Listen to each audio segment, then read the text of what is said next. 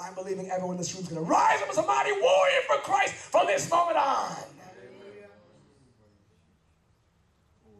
We have a destination, and we are inexorable in reaching it for Christ.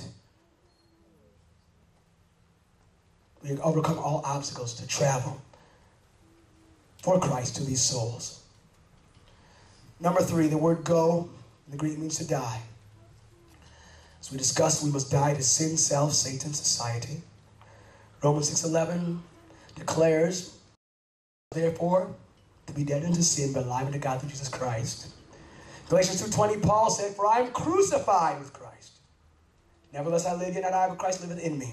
Life I live, which I live in the flesh, I live by the faith of the Son of God who loved me and gave himself for me.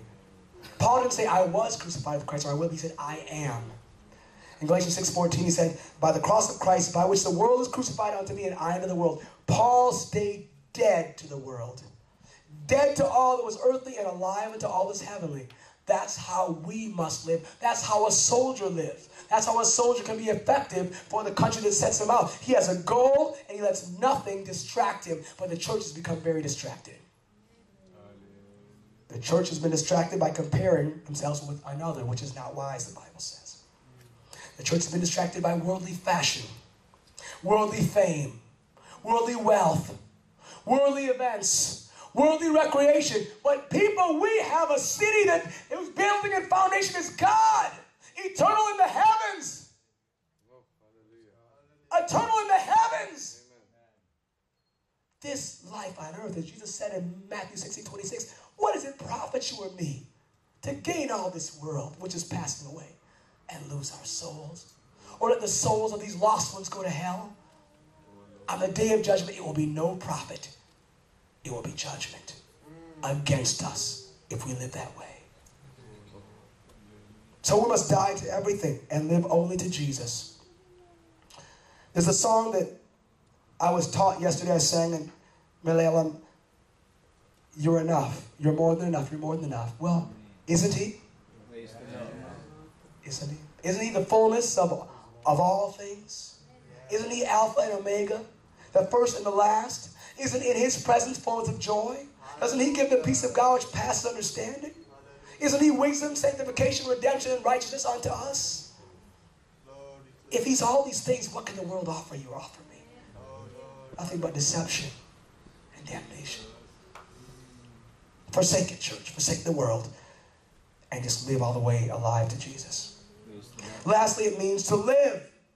To live. 2 Corinthians 5:15 says, Christ died, gave his life for us, that we should henceforth not live to ourselves, but unto him who died.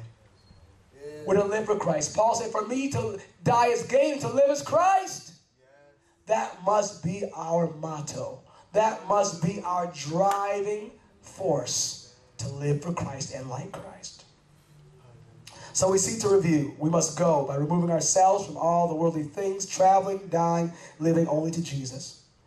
Look at verse 15 again, please. The second step. We must go into all the world.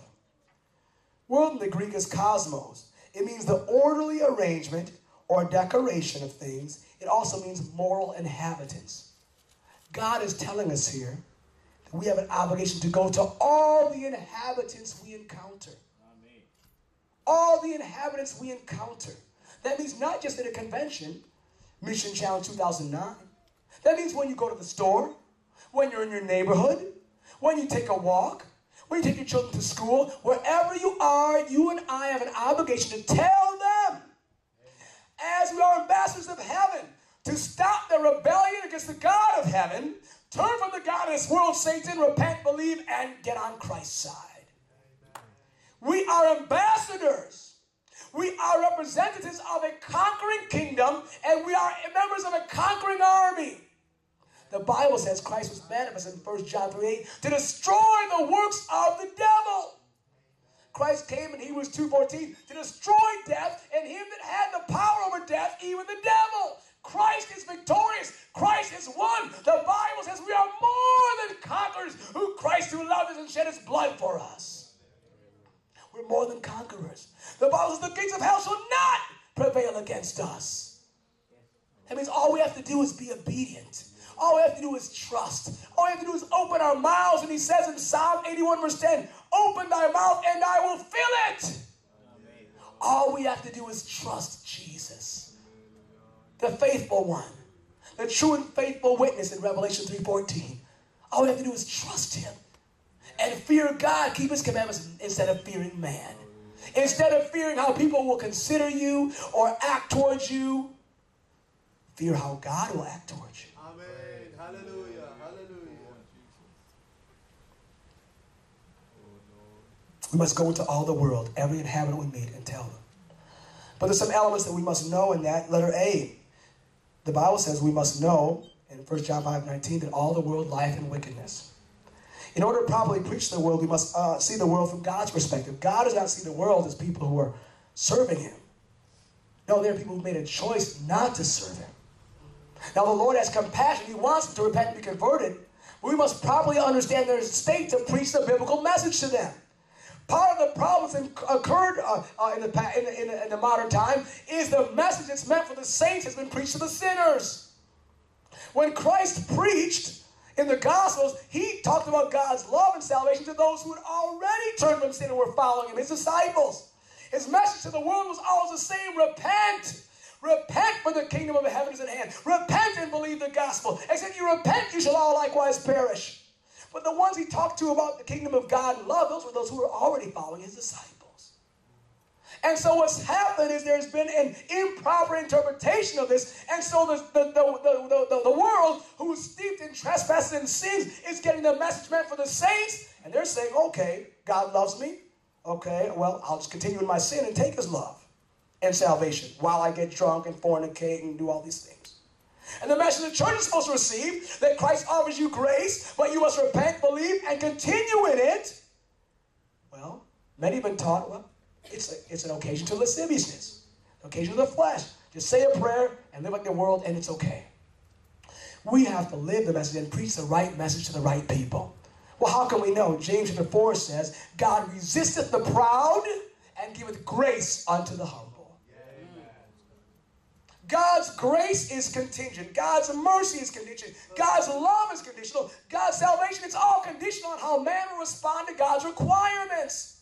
God sent Christ to offer salvation to all, but it's based on one choosing to meet his requirement of repentance and faith for them to appropriate or receive the salvation offered.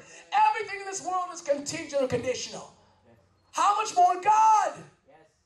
But we must know this, live it, and tell others. If you're telling the sinner, hey, just say a prayer and live however you want, that is further damning and deceiving them. Because the Bible says no unrighteous one will enter the kingdom of God.